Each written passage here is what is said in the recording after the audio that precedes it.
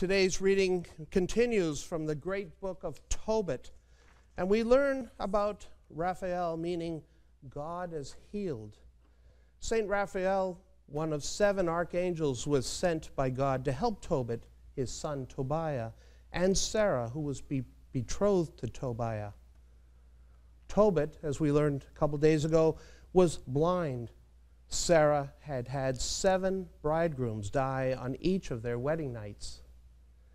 Disguised in human form, Raphael called himself Azarias, and he travels with Tobias, helping him through difficulties, and drives out the evil spirit in Sarah, responsible for slaying her previous bridegrooms, showing Tobias how to safely enter marriage with Sarah. Raphael instructs Tobias to catch a fish and uses the gallbladder to heal Tobit's eyes, thus allowing his father to see the light of heaven and for receiving all good things through his intercession. And folks, I wouldn't try this at home using the gallbladder of a fish for your cataracts. Reacting to Raphael's words, Tobit and Tobias are overwhelmed with awe, and they fell on their faces in terror. But Raphael says, "Do not be afraid. Peace be with you. Bless God forever. When I was with you, my presence was not by any decision of mine, but by the will of God. He is the one whom you must bless as long as you live. He the one that you must praise.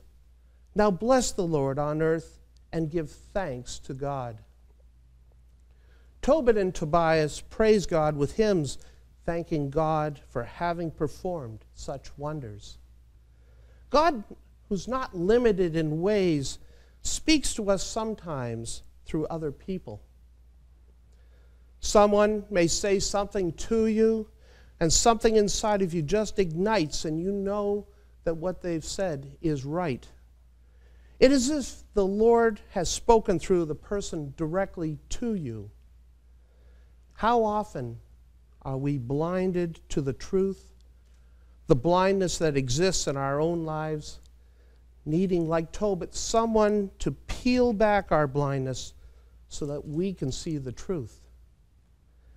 Sometimes the Lord puts someone in our lives to help us see, to wise us up, to smarten us up, giving us the vision that was lost.